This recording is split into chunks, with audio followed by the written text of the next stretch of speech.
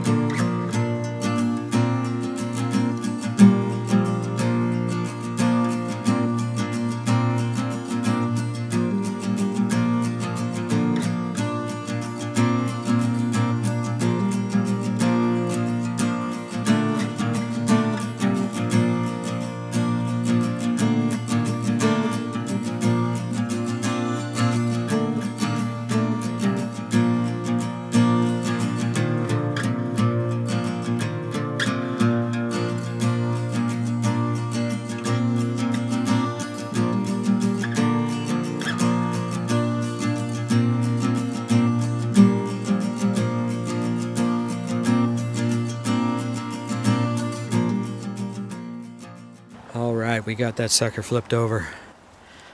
The plan is to get her over here. We're going to have to turn it here because that's the back, and then turn it so the back goes there.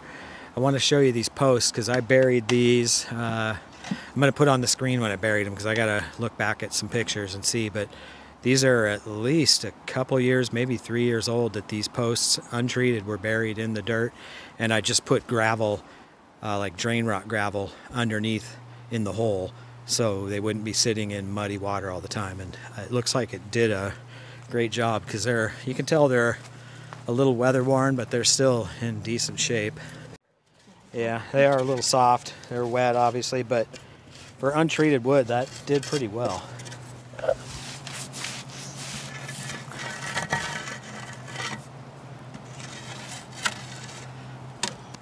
Not too bad. I mean, you would think it would start being all rotten and falling apart, but it's just not that bad, so that's really cool. So I think next time I do this, if I do no cement and just put gravel in the hole, I'll probably do the old Shosugiban thing on this and burn these.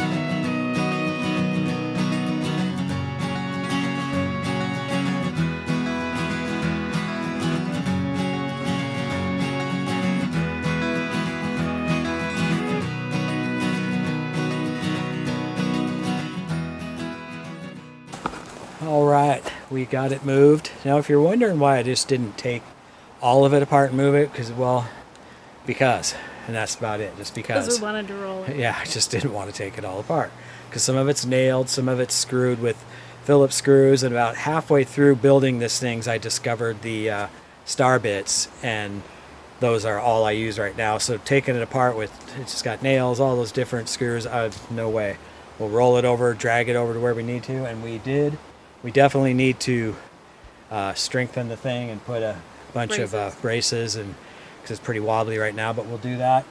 get a roof on it. It's a nice spot to have that tucked away, and right there will be opened up. I mean, it looks like a tornado went through right now, but and all that side of the yard over there we've never used. Yeah, all of this after we took trees out and we put the fence up, and we've got all that yard space.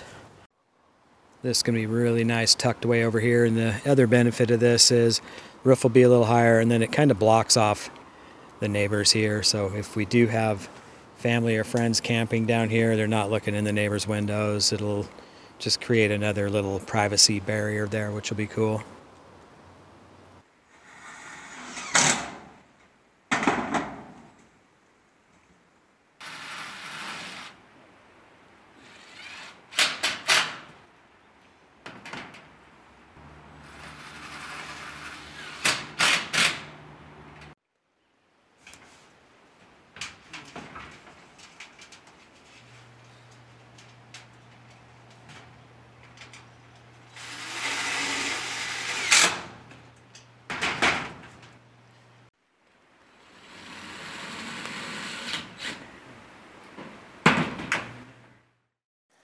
Alright, so Jen and I worked into the night getting that thing loaded up, and now it's raining today, so it's a good thing we did.